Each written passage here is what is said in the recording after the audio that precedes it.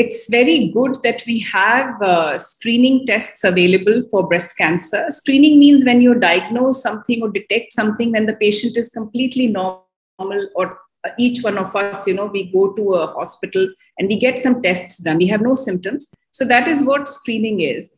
And we know that screening saves lives in breast cancer. A lot of studies have been done. In fact, in Sweden, there's a huge study done with more than 50,000 women, which showed that women who do undergo screening, that means they have yearly tests, which I'll talk about, the chances of them dying from breast cancer is almost 60% less over 10 years, about 47% less over 20 years. So these are hard statistics which we must not ignore.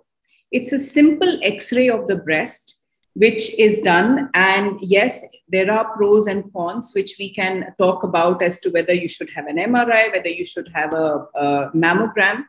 But what I would suggest is that every lady from the age of 40 years onwards should actually think about at least having a mammogram. When you're younger, your breasts are dense. So mammogram, a lot of people say, may not be the right test because, if the breasts are dense. But if you have a digital mammogram with what we call digital breast tomosynthesis, then the quality of images is better. Digital means it's on a computer. So, the radiologist can enlarge it and see if there are any abnormal areas.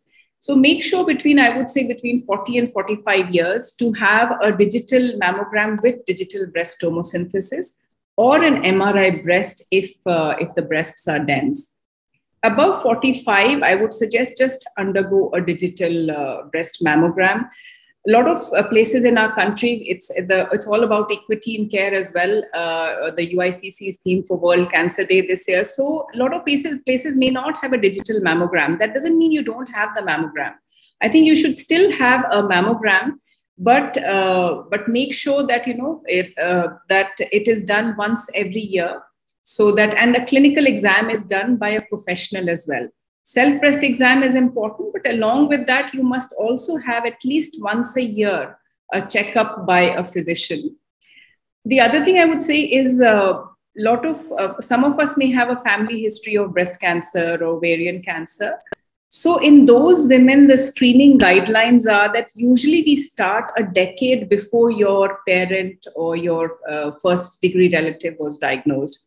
Say your mother was diagnosed at 40 years. So from the age of 30 years, you should, or if you carry the breast cancer gene, then you should start your screening from the age of 30 years onwards. And the test recommended there is an annual MRI scan, because the mammogram, like I said, is not the right test in patients who have dense breasts.